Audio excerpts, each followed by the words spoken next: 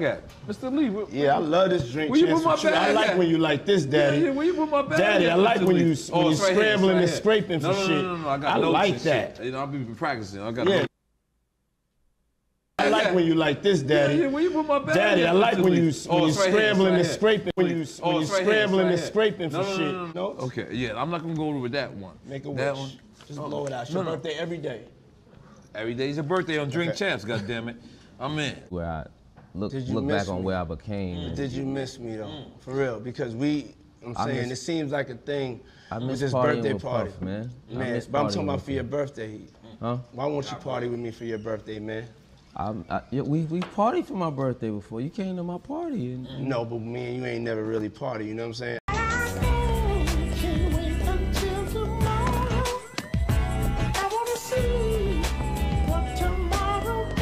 Breaking news right now, we're following the Department of Homeland Security conducting a raid at a house in Holmby Field Hills, believed to be connected to Sean Combs, the rapper and music executive, perhaps being linked to a sex trafficking investigation. He got some shots of a few people coming out of the home. Those people have been detained. Now, we're trying to still connect the dots. We do have some sources on scene here that we're getting this information from. We were actually the first ones here with about 30 different law enforcement vehicles at least. There are 3 Bearcats on scene here. This just all unfolded, Sandra, I would say, less than 10 minutes ago. We got here even before the crime scene tape came up. So we're just down the hill. If you look up this street where Tony is right now to the right, you'll see one of those Bearcats and law enforcement. And on the other side of those bushes, basically, is that home that is registered to Bad Boy Films, which is part of Bad Boy Entertainment. And the home in particular is registered not only to Bad Boy Films, but to one of P. Diddy's daughters. They are heavily armed, and they've been very tactful, would probably be the best word to use, as they made entry into this home this afternoon. We actually watched them as they made their way through one of these side gates, and as soon as they got inside the home, the first things they did was made their way into this garage that you see is open right there. Now, they did take a couple of people into custody. We witnessed that. Now, are they under arrest? Are they just being asked about what they know?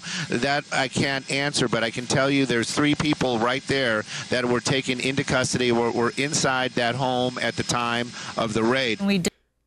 Bearcats, body armors, rifles. Diddy is done. Diddy is finished.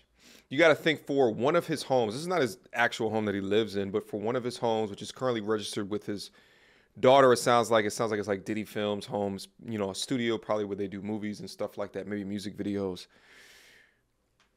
That's what they've come in there with. Holy moly. It makes me think what they know that maybe is not released to the public yet, that they want to do this type of raid with that type of artillery, that type of force on his property.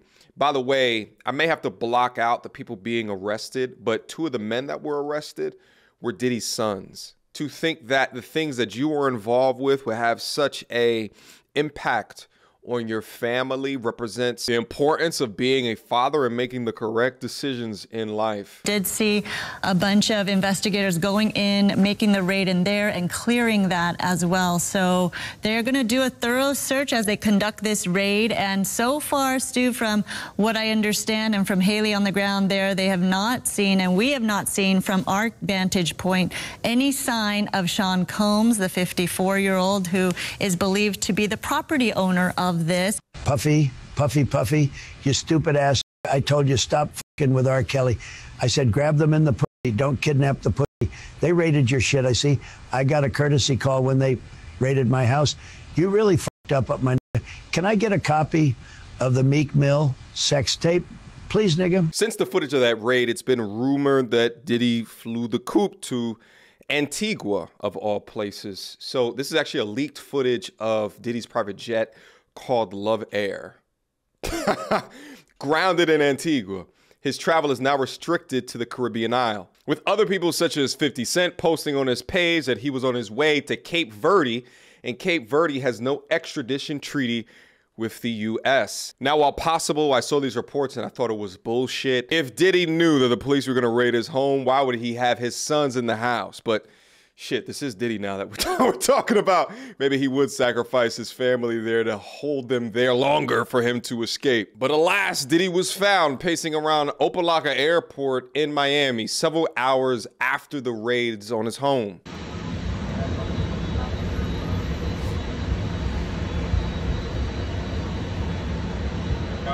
I guess you wonder what's going to happen next, Diddy. I know. Got on some blue Sean John sweats. The nerve of you. So this footage was actually taken outside of the customs desk. They stopped him before he was able to board his flight. These big dick deviants is all catching hell in 2024. It don't matter if you Diddy or whoever you is. All lies will be exposed. That's all. And anyone who takes that the wrong way, know why they take it the wrong way. You'll know at the end. Did you make the right decision leaving rap? I did. Everything now that we see playing out was all the things I escaped. We can understand now why Mace became Pastor Mace. The car, the shine, the loan, the Puff Daddy, the Craig Mack, Biggie Smalls. the Biggie Smalls. So even though I made those decisions and it cost me money, that's why I got with Killer and they gave me the money back. I didn't lose no money. It's destiny. That boy good. That boy good. That boy good. That boy good. That boy good. That boy good. Nigga said, and that's why he makes the big bucks. That's why he makes the big bucks. That was crazy. Yo, I couldn't have planned that. You asked me. See, that's why it's destiny. You asked me the right question and we at the right place. This is how it's meant to go, man. That's what I do, baby. Thank you, Killer. Yeah, likewise, Thank man. you, Killer. Thank you, on man. national TV. Yeah. Thank you, Killer. And thank you too, Murder. I appreciate it, bro. I think it's powerful to hear Mace articulate it like that, because oftentimes on this channel we go over the short-term gratification or selling yourself for the money to be utilized as a pawn for the destructive nature of whatever capitalistic good that is being sold onto others without the correct information or the discipline within their family to obstruct from this debauchery that is marketed to us. And to have him sit back and just articulate after all of these years that because of his decisions, he's better now with himself within his soul than he would have been if he kept on going down that path. Chef's kiss. Getting hit with a Freako in 2024 is crazy.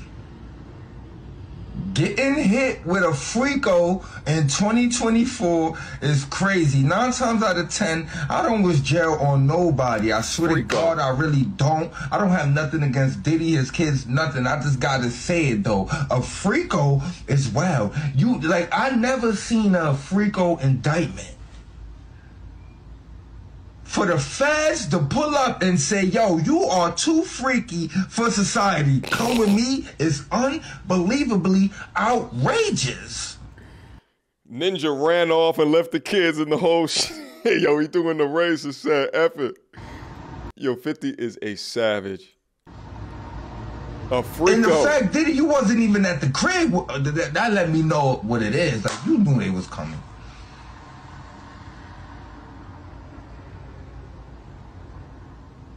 Being too freaky for society is wild. Like, I know R. Kelly is like, see, and y'all. Now, as you guys would expect, Twitter, the internet is going crazy and bringing up even more clips that you probably have never seen before. Justin, you ever seen the movie 48 Hours? Right now, he's having 48 hours with Diddy, him and his boy. They're having the times of their lives, you know, where we hanging out and what we doing. We can't really disclose. But it's definitely a 15-year-old's dream. Look at Justin. You know, I have been deer in headlights. Mind you, Diddy is 40 years old in this, and Justin is 15. given custody of him. You know, he signed to Usher. I'm signed to Usher. I had legal guardianship of Usher when you know he did his first album. I did Usher's first album. We're gonna get into that in a quick second. I don't have legal guardianship of him, but for the next 48 hours, he's with me. So and we gonna go buck full crazy. Going crazy. Going buck full crazy is wild in this new context. To me, this looks like a smile of grooming. And if I was to make a prediction, I think Justin Bieber in the next several weeks to month is going to come out with his own Diddy story, unfortunately. And it kind of puts his career into context, why being exposed to people like this had him abruptly end his career to focus on his mental health. Yeah, so as soon as you turn 16, you know what I'm saying, I'm going to let you rock this every time you come to LA. Yeah, this will be yours. So every time you come to LA, it's a little dusty, but you know, come get the front shot of this. Man. Minute. Woo. Okay. Okay. All right, so I'm gonna be driving this next year. Yeah, when you get 16, you come down there, you gotta, you know, wear your seat. I mean, I'm 15. You could ride in the passenger seat. I got my permit. Not yet. You could just see the youth within Justin. He doesn't yet understand that gifts don't come free. They're really, truly not gifts when you're caught up in this type of a lifestyle. This is a loan to be paid back with interest. No. All right, 16. You're not ready. 16. Let's slow down. Let's slow down, Justin. Okay. Let's slow down, okay? One step at a time. But yeah, the keys is yours when you get 16. You're good to go. I'm good to go. Yeah. All right. And then when you get 18, you get the house. You get the mansion. Okay. Oh, God. Yeah. So where are we off to now? Where would you like to go? I mean, wherever you want to go. Where are we going? 50 Cent tried to tell y'all not to accept gifts from Diddy. The nigga Puff was like, yeah, like first he was amping him to get style. Then he was like, yo, so when we gonna get the chance to, to kick it, like we could just hang out, nigga. We gotta kick it. This is Puff. Okay. He telling me we gotta kick it and shit. And he was like, yo, why don't we like go shopping or some shit? I mean, like I pay for it. And I was like, what the fuck this nigga just say? I got the fuck away from him because I was like, this nigga fucking. This nigga just tell me he take me shopping. And this is shit that goes on. But there's a little fruit. It's a fruit pile. It's a fruit pile. Trust me. You see these little weird ass pictures and shit like that out there. I'm just sitting out there for no reason. You don't see accident pictures with me like kissing niggas.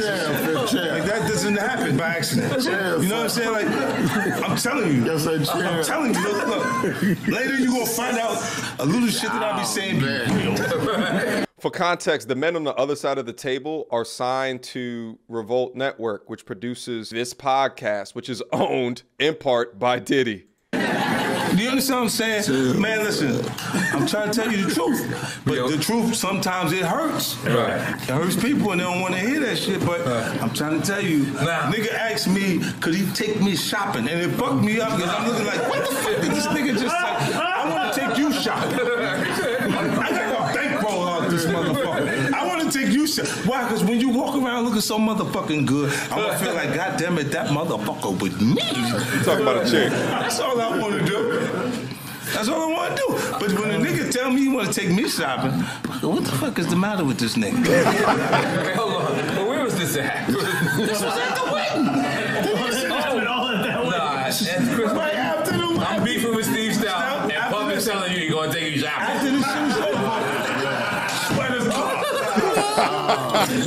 Swear to God. Everybody going to want to be at Chris Lady's wedding right now. Everybody going to be like, yo, I was there. Why? And I'm bugging because while they was sitting there at the wedding, like I'm like this, look, because they hit.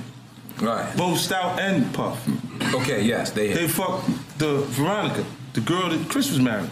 Whoa, this is awkward. We did not know that. So I'm sitting there like, what the fuck kind of shit we got going on? I'm like, goddamn. Like, I'm my own little. I guess our angel on her shit. Shit goes so deep. It's funny to laugh at this, but 50 Cent was a grown-ass man that can make grown-ass man decisions. Watching that in the context of Justin is wild. But remember, Diddy talked about having legal guardianship over Usher? Moved to New York City. and I lived with Sean Puffy Combs for a year. That's the crazy thing. Now, that was L.A. Reid's idea, right? We're sending you New over York to City. something called Puffy Flavor Camp. There you go. To learn some... Flavor Camp. Yeah, Flavor that's what it was Camp. called. And you're going to go to Puff Daddy's. He's going In the 90s. Do you understand what that's like? Puffy's place was like just filled with chicks and orgying like nonstop, right? No, not really. I mean, but hey, it was curious. I got a chance to see some things. Yeah, but you were 13. What were you seeing? I went there to see the lifestyle. Right. And I saw it. And it was but I don't know if I could indulge and understand what I was even looking at. It was pretty wild. So nobody tried to, some woman didn't come along. I didn't say that. Okay. I didn't say that. What I did say is that there were very curious things taking place. And I didn't necessarily understand it. Biggie Smalls was there. Biggie Smalls was there. Lil' Kim, Craig Mack. All these people are hanging around. Yeah, man. Faith Evans. parents Jodeci, were Mary okay? J. Blige. They didn't know nothing about this shit. Oh. I was having a good time. You know what I mean? Does he have you doing any chores? Are you doing dishes at all? I mean, to keep you humble somewhat? Or are you just like, can you stay up till 4 in the morning with them and party? I mean, I could. I actually stayed up longer than them. And do you have money? What's going on? I mean, I had like per diem. You know, I had like, what like a living. life. Yeah, it's pretty crazy. 14 years old. You're a dad now. Would you ever send your kid to Puffy Camp? Hell no. Hell no. The red flags really didn't go up for me in this Diddy case until I saw how quickly that he settled over the case with Cassie after she went public. I would imagine that a man of his wealth, if you were innocent, then you would fight allegations like that until your end, until your demise. And slowly as the stories began to come out, the videos began to resurface in the context of Jeffrey Epstein, in the context of like these Hollywood executives within Nickelodeon that have pedophilia allegations established with them. The court documents of the man who's suing Diddy, alleging that Diddy is a gangster that has killed people in front of him. There's just so many things coming from so many different angles, which doesn't look good for him. I'm still in a mindset of innocent until proven guilty, but I think that it's over for your boy Diddy. Questions, comments, concerns. Y'all already know what to do. Mediocre tutorials@gmail.com. Guys, leave your comments down below. Let's have a conversation about this. I want to see you guys tap in. MT Army, mount up. Give me your perspectives. Until next time, YouTube. Peace.